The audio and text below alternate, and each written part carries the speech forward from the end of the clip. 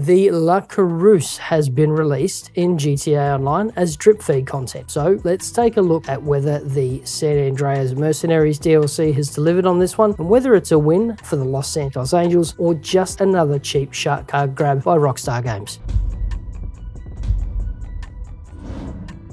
My name's Dan, and I'm an old grumpy gamer. The Pneu'd La Coureuse,